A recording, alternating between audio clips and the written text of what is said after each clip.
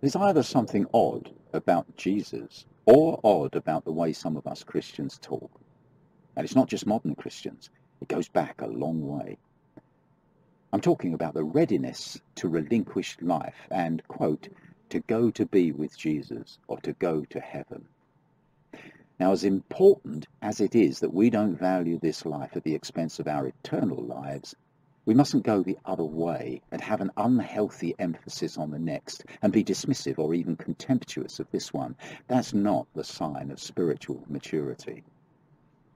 Now, why did I mention Jesus?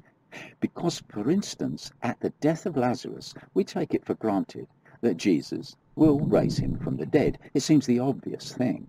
But why? If we are supposed to hold on to life lightly and think of this world as a constant valley of tears, then surely Jesus would have said something like, Lazarus is blessed. He's gone to heaven. And he'd be the last one to bring him back. And Lazarus wouldn't be impressed if Jesus did bring him back. But Jesus does so, because this life is precious. Life is a gift from God. Every day is to be enjoyed. So we are to give thanks to God for all of life.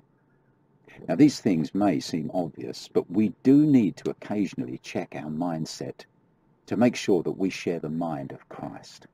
He valued life as a gracious gift from God, his own and everyone else's.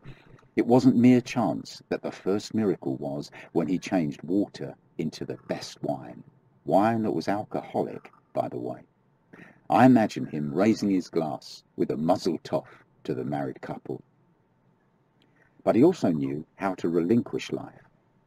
He knew how to die.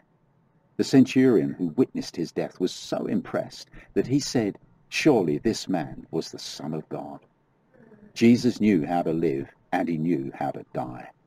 For me to live is Christ, that's good, and to die is gain, and that too is good. Philippians chapter 1 verse 21.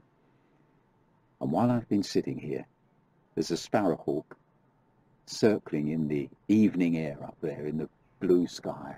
He's just circling and circling.